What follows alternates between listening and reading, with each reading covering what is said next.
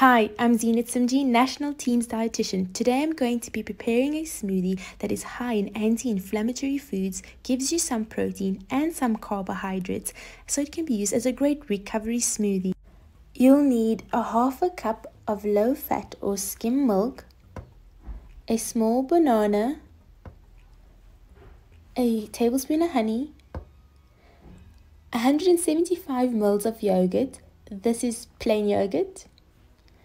10 almonds, 3/4 cup of raspberries, and a half a avo. Your raspberries, almonds, and your avocado are anti-inflammatory foods that are great in terms of reducing the body's natural inflammatory process, especially after training. So what you'll do is add your ingredients together and blend.